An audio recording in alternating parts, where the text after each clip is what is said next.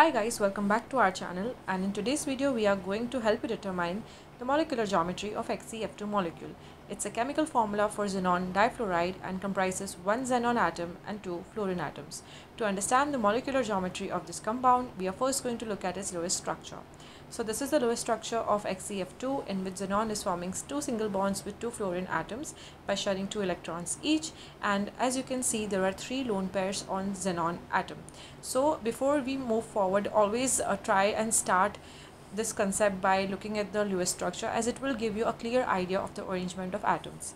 Now if you look at its shape in 3D, you can see that these electron pairs, which are not bonding any forms, are shown over here, and these, although there are 3 lone pairs of electrons, it will not affect the molecular geometry of the molecule, because there are only 2 atoms that are bonding to the central atom, and the molecular geometry of this molecule is linear, as there is a straight line and all the atoms are in the same plane.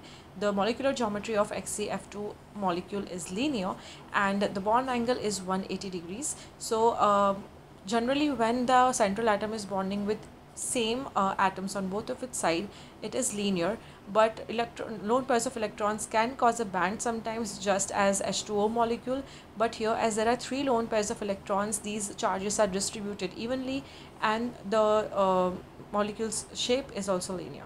So I hope this video helps you to understand the molecular geometry of XeF2 molecule.